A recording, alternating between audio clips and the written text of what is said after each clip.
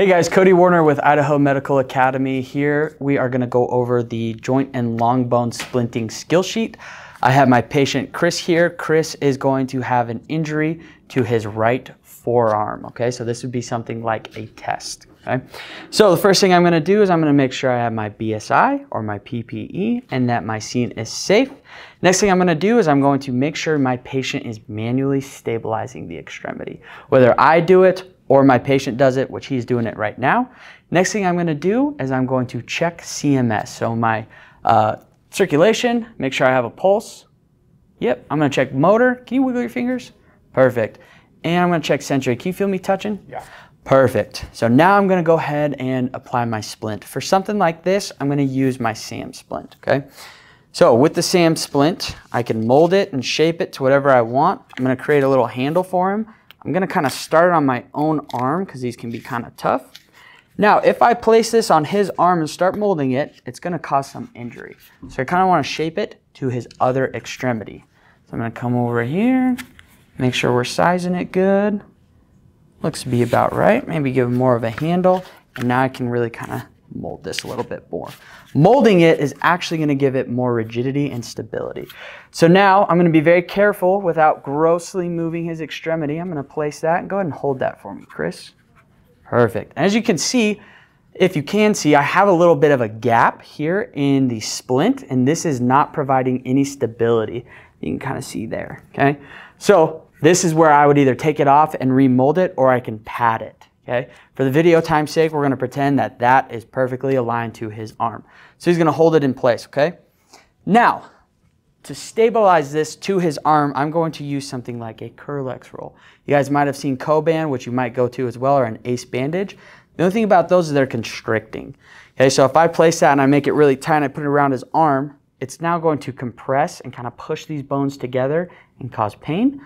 Or we're going to cut off circulation. So if you're going to use something like that, do it kind of soft, okay? So I'm going to place this. I'm wrapping this really, really nice. He's holding that splint in place for me. Nothing crazy here, just nice and soft. Again, I don't have to go until all the Curlex is used. If I have extra, I can cut it and tape it or just tuck it, okay? So with a forearm injury, that is a long bone injury, okay? If I have a long bone injury, I want to immobilize the joint above and the joint below. Okay? So the joint below right here is going to be his wrist. Now, as you can see, his wrist is immobilized in a position of comfort. I have not splinted his hand straight up or straight down or to the side or this side. It is in a position of comfort. Okay? As you can see, though, his elbow, the joint above, is not immobilized. If Chris wanted to extend his arm, he could. I do not want him to do that because I don't want to mess up my splint and I don't want to cause further injury. Okay, so now I'm going to immobilize this to his body. You can use our handy dandy triangle bandage. Okay? So with the triangle bandage, we have a triangle. I want to keep the long pieces for slack because I'm going to tie around his body. So I'm going to take that short side. I'm going to tie a knot. Okay, so this knot is going to basically cup his elbow and provide a sling for me, okay? So with this, kind of very confusing, I take my knot at the top, I'm going to place it on his tricep, okay? So I have this slack piece out here, I have this slack piece at the bottom. I'm going to take this one, I'm going to come up through here, just like that, and go straight back. With the other one, I'm going to come across his body, because I want to provide stability to this arm so that he doesn't have to hold it up, okay? So now I can come to the back and tie this knot. I'm gonna have Chris turn around for the video. So when I'm tying my knot, it doesn't have to be anything crazy, but I wanna hold it. I'm gonna tell my patient, go ahead and drop your arm. I wanna hold all the weight. So I should have all the weight, and if not, I'm going to play with the slack. I had to take a little slack out. I'm gonna tie my knot.